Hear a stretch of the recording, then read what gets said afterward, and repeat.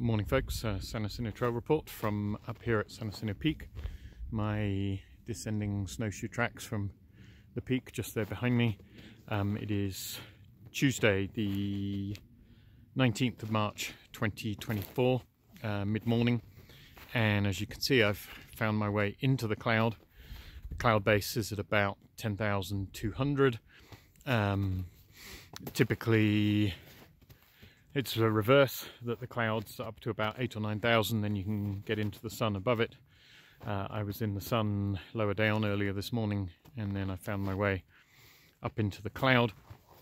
So this is actually the same storm system as the one that came through on 14th, 15th. It's I was checking some National Weather Service information yesterday, very unusual. We've got a low pressure that's stalled out over western Arizona, southern Nevada, southern California this is day 6 now, and it's just rotating anti-clockwise round and round and round. Bulk of the precipitation was on the 14th, 15th. That was, what was that, Thursday, Friday. But yesterday we had quite a few storms come through, minor storms, and there's about a dusting down to about 6,800 feet, and I measured an inch from about just below Saddle Junction up, so about 7,500 feet up, and then up here at the peak was about 2 inches. It almost all fell as graupel. It was sort of in thunderstorms. Graupel's the snow equivalent of hail, so it's quite nice stuff to hike through, nice stuff to snowshoe through. Unfortunately, it's very light, and in conjunction with the light powder, and there were very strong winds associated with some of those little storms that came through. So I found, although the track up Devil's Slide Trail and then up to about 9,000 feet was still largely intact, the tracks above 9,000 feet have all been functionally obliterated. So I had to break trail again. For day hikers, I kind of call these 5-tool conditions. So that's spikes, crampons, snowshoes, ice axe, and poles. All of which on a dry hike in the summer, none of those I'd be carrying up here. So I didn't know exactly what to expect, so I've got all 5 with me. I was able to bare boot to about 9,000 and then switch to snowshoes. I post-holed for a little while, but it was not particularly fun. Obviously, I realize for PCT hikers that's not practical. So talking of PCT hikers, I got a very useful message from an Austrian couple late last night who went through on Fuller Ridge in the past couple of days.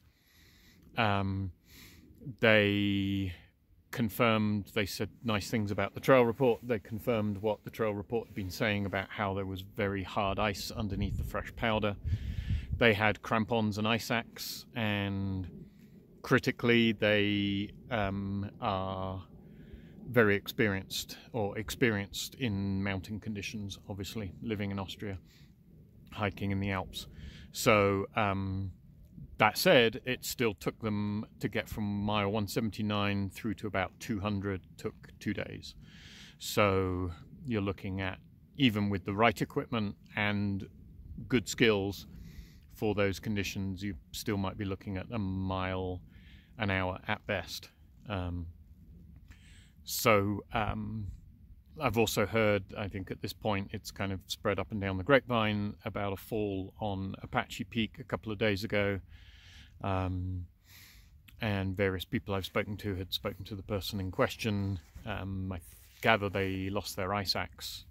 I'm not sure if they had a leash for the ice axe, but anyway.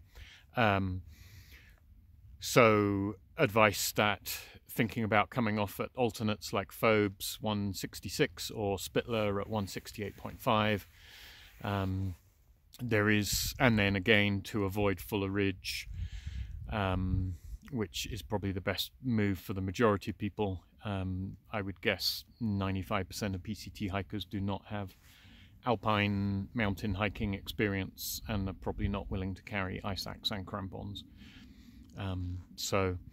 The Black Mountain alternate is the way to go there, and that's information on that available online or from the various places in town.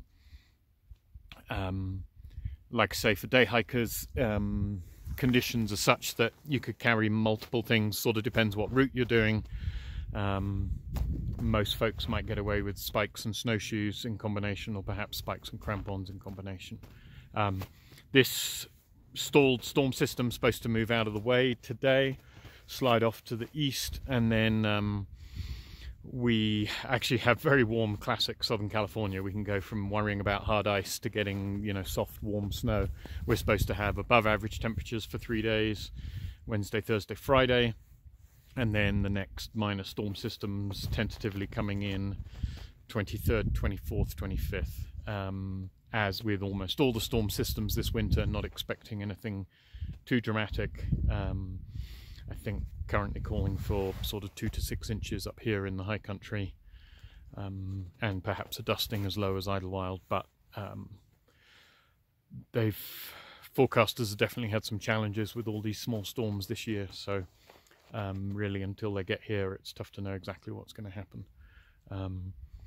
As always, a lot more photos and a lot more info about conditions on the website. That's San Jacinto Trail Report, sanjacjon.com, sanjacjon.com, and safe hiking, everyone.